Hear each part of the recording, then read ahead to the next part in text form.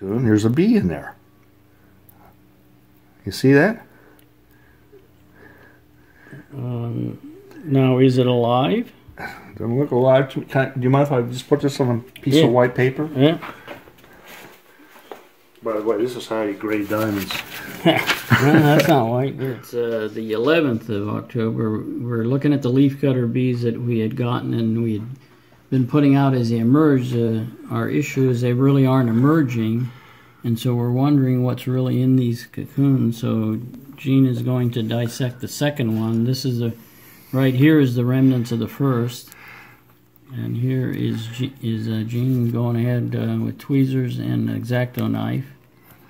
Jim, what I would like to point out is that, to the best of my knowledge, this is an intact cocoon sleeve, meaning what we should find in here, right here is the packing. Yeah, hold it down at the bottom so I can not. If you look at the front, this is where the bee did its packing to separate it from the next bee. All right? Mm-hmm. So we're going to slowly, with this knife, open up the cocoon. Try not to disturb what's inside it very much. That might be harder said than done. Here we go. Just a little bit of patience. I would not make a good surgeon. Yeah, maybe next year we need to get a doctor on our team. Yeah. Yeah. Well, I chose wrong. There's the packing material.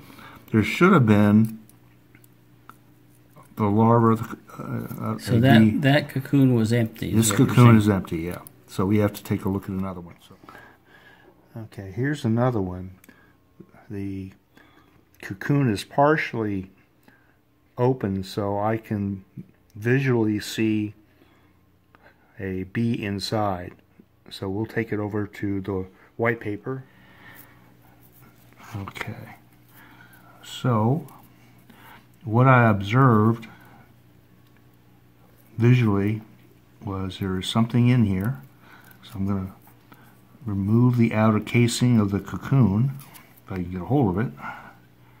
There we go. Just hold on to it. These are fragile.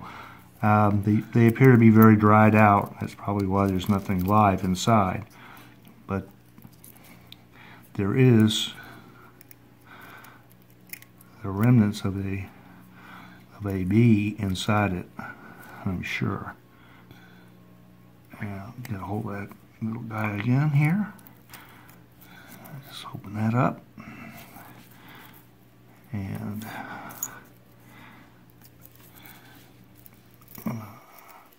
there we go. Let's just carefully remove it. There's the bee. So we'll put aside the cocoon material so we can take a look and more closely observe the bee itself.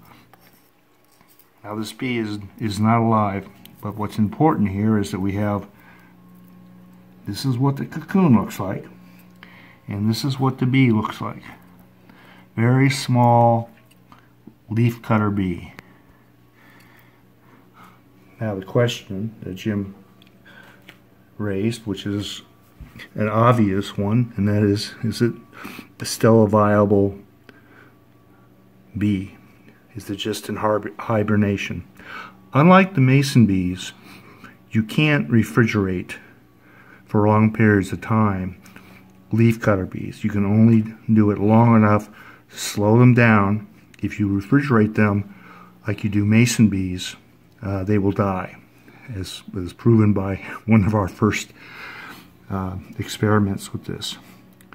So this is what an infant leafcutter bee looks like. It's the 11th, and I've selected out of this entire tray here, I've selected 5 of the leafcutter cocoons, which I'm going to dissect as we did the previous 2 or 3, just to do to get some more samples. The first one we did find, this bee, obviously not alive. Okay, we took 5 more out of here, as you saw before. Actually, the 2 last ones were double, and when we opened them up, this was the first one, we found this bee. The second one also had this. Let me make sure I get it right.